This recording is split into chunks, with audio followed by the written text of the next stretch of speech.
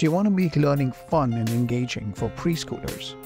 Let me show you how the Kagan's cooperative learning strategies work. First up, we have the stand up and the pair up activity. It's simple.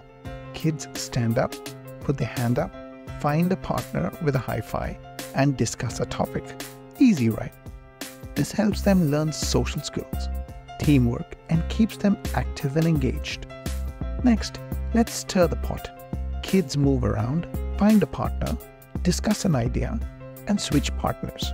It's brainstorming on the move. This boosts creativity and helps them learn to express their thoughts. Ever heard of the station rotation model? Kids rotate through stations.